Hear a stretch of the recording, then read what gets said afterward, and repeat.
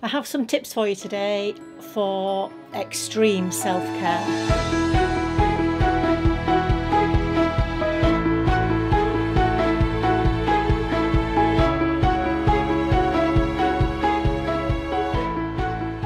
Hi, my name's Christine L. Conroy. Welcome to Happy Stuff and Fluff, a channel for women over 50 who are getting happy and growing younger. And we're not letting this thing stop us. So today I have some tips for you on self-care. Now these are things that I'm doing. I'm not a doctor, as you know, neither do I know any more about this virus than you do, but I am doing some things that I think might help. And may I ask, if you're doing something over and above the things I talk about today, will you please leave them in the comments box below so that we can spread the word and we can help everyone then. You know, you may do something that we've never thought of, and that would be great if we could do that. So that would be good. Okay, the other thing I wanted to say is, in my last video I talked about the fact that the National Trust properties in the United Kingdom were opening their grounds free of charge. That's no longer true. And so what I would say to you, if you were thinking of trying to head out to an open space at a National Trust property, just give that property a ring first to see what their policies are and what they're doing. Before I talk about the self-care tips, the other thing is, it was Mother's Day in the United Kingdom yesterday. Happy Mother's Day to all of you. And I hope you managed to find some pleasure with your children yesterday. I know our government actually said the nicest thing you can do for your mother this Mother's Day is to stay away from her. And so, you know, that's what everybody tried to do. Also, you guys are amazing, and I have to thank you for the best wishes you sent to me, knowing that yesterday was the first Mother's Day without my daughter Charlotte. And of course that made it more difficult, except I have to say I am so grateful that this virus was not around when we were caring for Charlotte here at home. Imagine how much more difficult that would have been. And for those of you, because I know there are some of you out there who are caring for someone with cancer, and if they are having treatment, then that suppresses their immune system. I am sending you, as if best wishes and good vibes could help you, then you would be helped, I promise you. Remember to take care of yourself, and if I can do anything for you at all, please just email me, and if I can do it, I'll be there like a shot. Okay, so let me tell you what we're doing here to try to stay healthy, and hopefully you'll pick something that you may not have thought of. Now, the washing of the hands thing, we've all got into the habit of doing it, haven't we? And I'm going to talk about habits down the line. And I'm going to bring this up to remind you that although it was difficult at first, wasn't it, to remember every time, every kind of 10 minutes, every time you touch your face to wash your hands, we're all doing it now. It's becoming second nature to us to do that.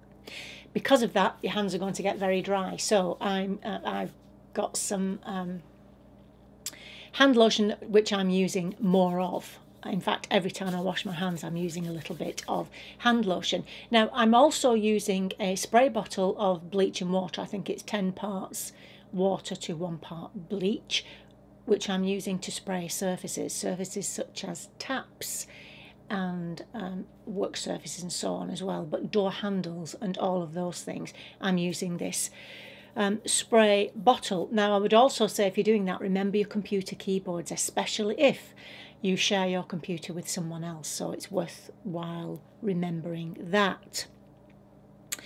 Now, I heard that this thing carries on fabric, or it carries on clothes.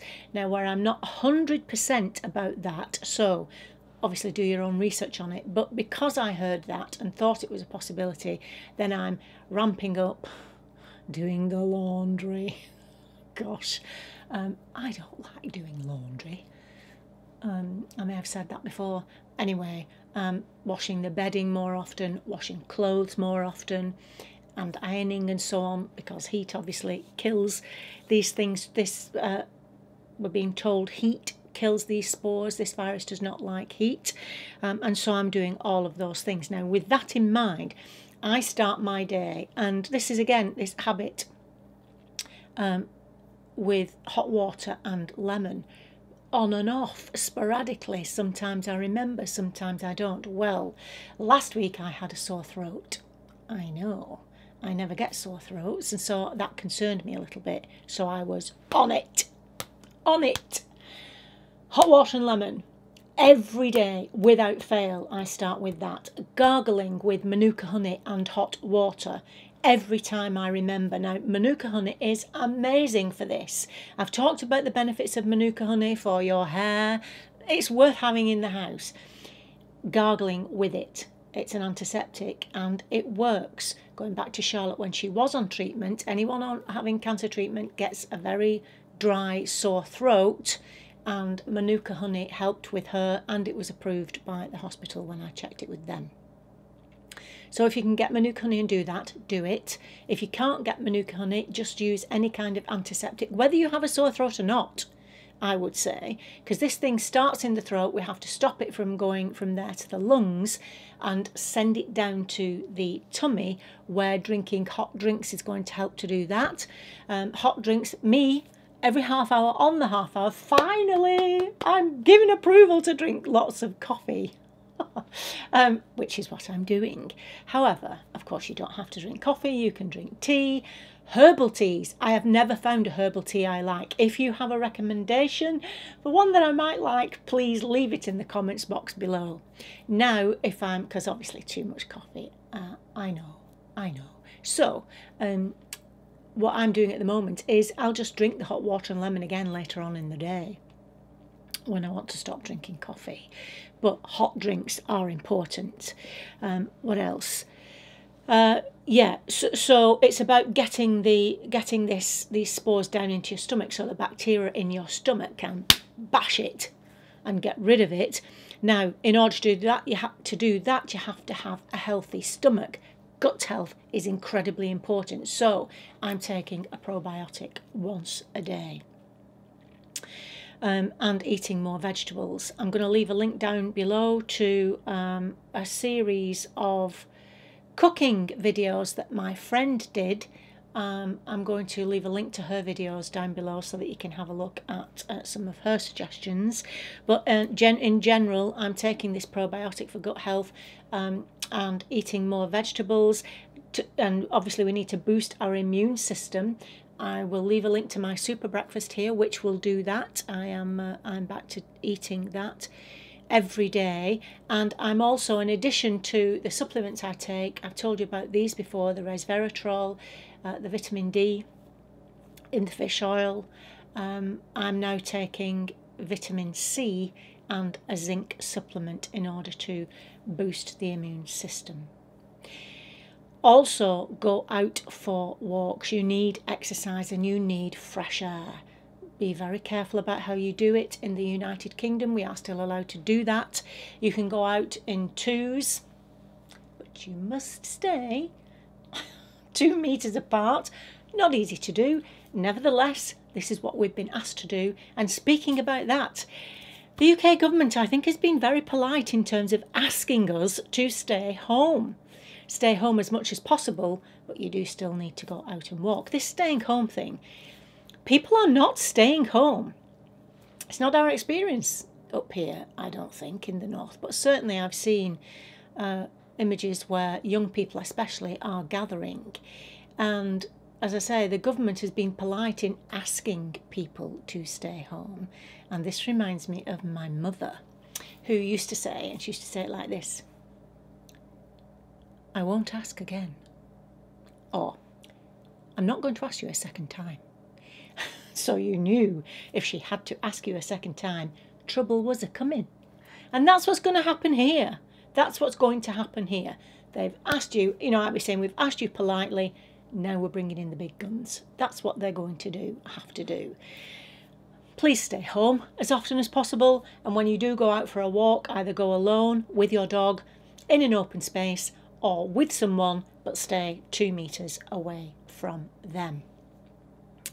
And let's hope that if everybody does that, we won't get to a situation where we have to be police controlled or army controlled or have to stay indoors all the time. let's hope it doesn't get to that.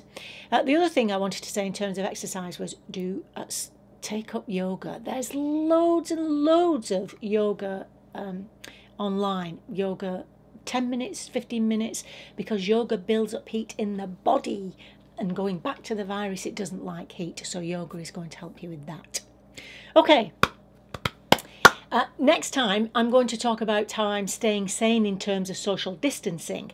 After that, I'm probably not going to talk anymore about the coronavirus unless there's something specific you want me to cover. But I do think, given the current situation where we are, doing all of these things that I'm doing for myself, if you think of anything in there, hear anything in there that you think you could do that might help you too, then my job is done. And in terms of helping you from a mental health point of view about staying home all the time, that's coming in the next video. And then I don't have plans to do any more on it unless something comes from these two videos from you that makes me feel another video would help you. Okay, I'm going to leave that till leave it there, and yeah, please tell us in the comments box below what you're doing to stay healthy, and I'll see you next time. And it might be before next week. I might talk to you a bit more if you would like me to do that. And but if you don't hear me during the week, you'll hear from me next week. And until then, remember that on the Happy Stuff and Fluff, we are getting happy and growing younger. Stay safe and healthy.